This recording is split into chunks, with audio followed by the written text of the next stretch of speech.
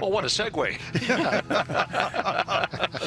Pleased to be joined by one of the longest-serving general managers in the NHL, Ken Holland. Generally managed the Red Wings for 22 years, now in his 4th year at the helm of the Oilers, which leads to the question I've often been asked about my career.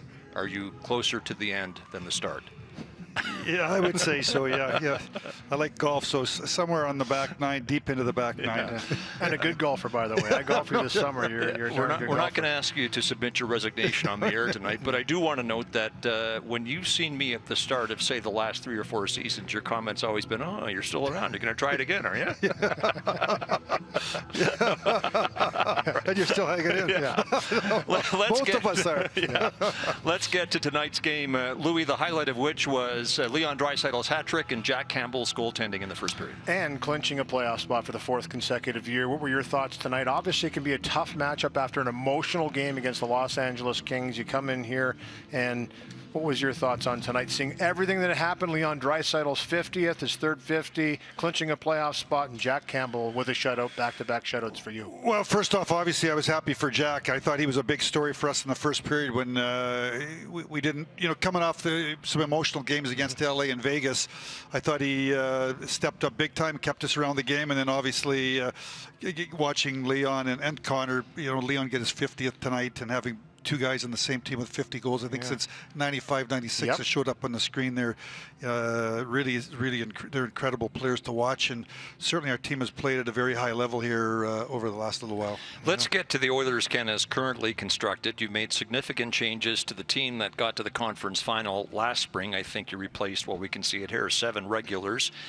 Would you agree that this team has Ken Holland's stamp on it? Well, I think it's the organization.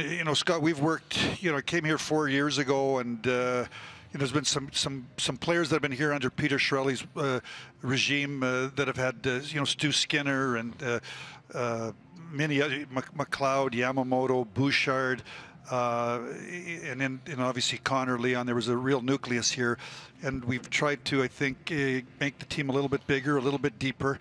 I feel good that we've got lots of 10-goal scorers or more, lots of people pitching in.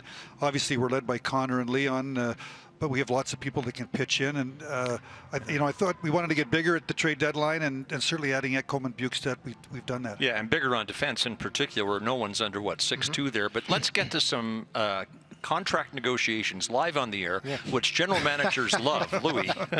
Well, my take on this, though, is when you look at the core of this team, and I'm talking about the big 5 up front, your top 2 defensemen now with Ekholm, the addition of him, and Nurse, your 2 goaltenders, these are all under contracts for 3 or more seasons.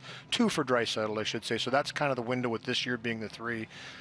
It's got to be a good feeling, knowing you have this nucleus under contract, and it's about putting the pieces together around it. Yeah, I mean, obviously, when I came here, obviously Connor and Leon were locked up for a long time.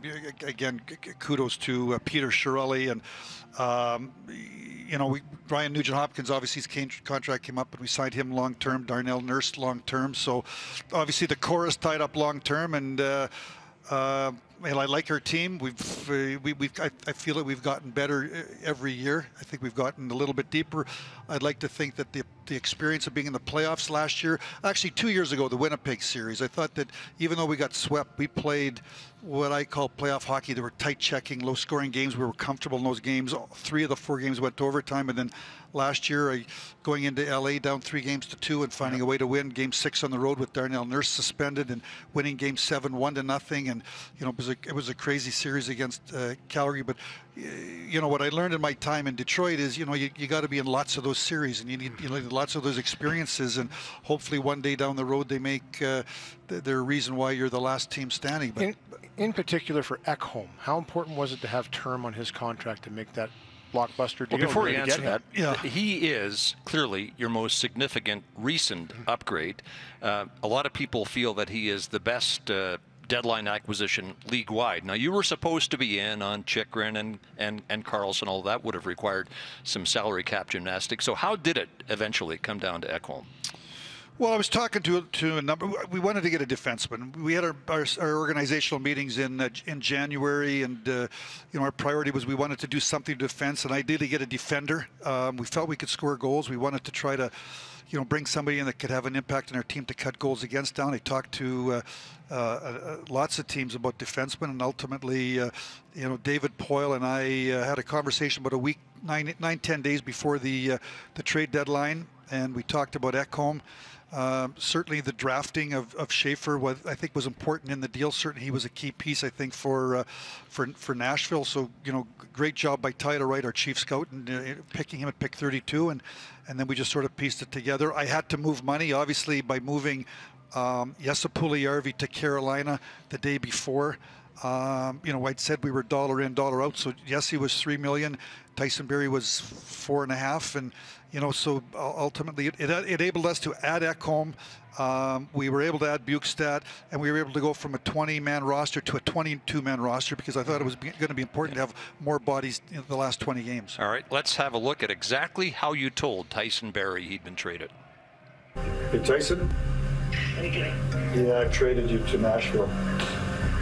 Okay. So they, so I want to thank you for everything that you've done for us, and I hate these Well, then, days. Ken, you certainly did not bury the lead. So, Tyson, you've been traded. Have a good day. No dressing it up, but I guess when you've been in this business for 26 years, there's no point in dancing around. Yeah, I mean, what I've found for 26 years is the player just wants to get the bad news. Tyson was very popular in the locker room. He was very important to our team. He ran the top of the power play. He's been a real good player for us. He scored a huge goal. I think he scored the winning goal, didn't he, in Game 6, walking down the back door in L.A. to get us to Game 7. So, I found that through the years, anytime you're delivering bad news, they just want to hear the bad news, and they don't need a long chat. Alan asks, which player that you've traded, I guess at any point in your career, was the hardest to call? You know what? They're all hard to call. Yeah. They're people. They've got families. They've been in the locker room. Even when I had to tell Jesse Puljujärvi was going to Carolina. He had never been traded before, and I think even though sometimes they expect it, they're still shocked to get the news. So anytime you got to call a player in and tell them that they're leaving, they're going somewhere else, for me, they're difficult, because there's a human side. Obviously, they're players, but there's a human. They've got wives and girlfriends and kids, and they've got roots, and they've sat down, they've made friends. And the other side of it, while you were in Detroit and while you're here in Edmonton, you're buyers. So those players don't want to leave a team that's a good team. Yes. So that makes it even more difficult. Yeah. I mean, certainly Tyson Barrie, obviously has been a big part of us kind of building up to where, we went to the Final Four last year, and obviously we've got big hopes and expectations heading into this year's playoff, and he wanted to be a part of it, so it's difficult. Let's go back and look at some moves you made last season. January, you sign Evander Kane. Then in February, you fire your head coach. Dave Tippett's dismissal represented the first time in your entire career that you fired a coach mid-season. Often, a general manager firing the coach is an easy decision to make. But again, because it was the first time in your quarter century on this job that you'd done it mid-season, were there some sleepless nights leading up to that? Yeah, there was, and just before that, going into the break, I think we went 5-0-1 in our previous 6. We went into the break, we'd kind of played our way back into the mix, and then coming out of the break, I think we had lost to Vegas at home, and I kind of, in my mind, Chicago was a must-win game, and we lost to Chicago at home, and I just felt that I needed to do something to kind of change course. And again, Louie and I thought he and his coaching staff did a tremendous job, helping build the program, but I just felt that a move needed to be made. You had some great players in Detroit, but I'm sure it's fair to say you never had the unchallenged best player on the planet. Up until the run to the conference final last year, a lot of people said, and said it quite loudly, Connor McDavid is wasting the best years of his career in Edmonton. Did it bother you to hear that? Yes, sir, yes and no. I would say, Scott, certainly I understood the challenge and the expectations of when I came here as the general manager 4 years ago, but you know, you can't wave a magic wand. You've got to. I think you got to systematically build the teams. And again, I reflect back on my time in Detroit. You just got to keep putting yourself in position. And you got to make the playoffs every year. You know, if you want to go on a playoff run, that's first order business. You got to make the playoffs every year, and you got to be in. And then you got to try to build, and you got to grow, and you're going to have some disappointments. And so certainly, I understood that. You know, we were coming into Connor's, or we were in Connor's prime years, but you know, I feel that with the team's gotten better every year, and we've tried to. We're in it to try to be the best team that we can be. We go to the cap. We've spent, obviously, sometimes we put one-way players in the minors. I've spent lots of draft picks here trying to add some pieces at you know, every trade deadline. So we're trying to be the best that we can be, and certainly I understand the responsibility that I've got. You came in for your share of criticism in Detroit. That's part of the job. But I think we can fairly say that Canadian markets are more emotionally charged. Edmonton would be a good example of that. You win 3 or 4 in a row and everything's fine, but you lose 3 or 4 in a row and social media lights up at people demanding that you be fired.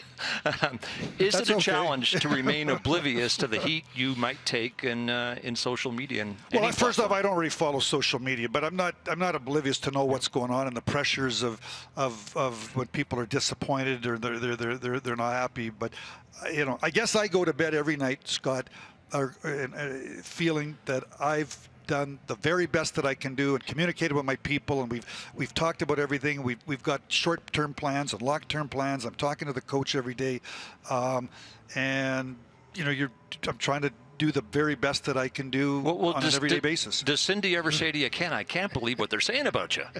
Thank goodness she doesn't. Early on, 7-8 years ago, she was on social media when I was in Detroit for about a month when the Red Wings were starting to. And I said, Cindy, get off there.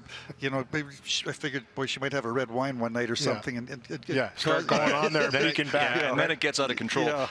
Colin Ukrainic asks, what's the best vacuum on the market at this time? My mom always told me Electrolux.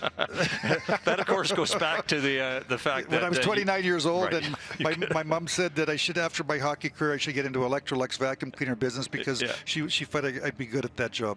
And the Red Wings rescued you with the Scouts job, the offer that you took them up on. So the next question is from John Boy: are the battery-operated vacuum cleaners any good?